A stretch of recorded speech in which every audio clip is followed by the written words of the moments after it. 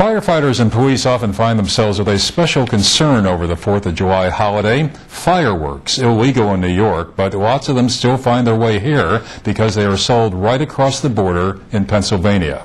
Mere possession of fireworks in New York without a permit is illegal and has been so for years, but that doesn't stop enthusiasts of pyrotechnic displays from making a dash to places like Mess's Fireworks in Great Bend to grab some big boomers. In fact, store clerks say that they get shoppers from all over the East Coast.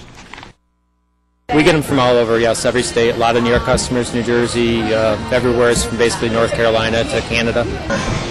And here's an interesting note. Owners say that lower gas prices actually help increase sales this year despite the recession. Tomorrow we'll have a closer look at the cross-border fireworks trade and why it continues to flourish.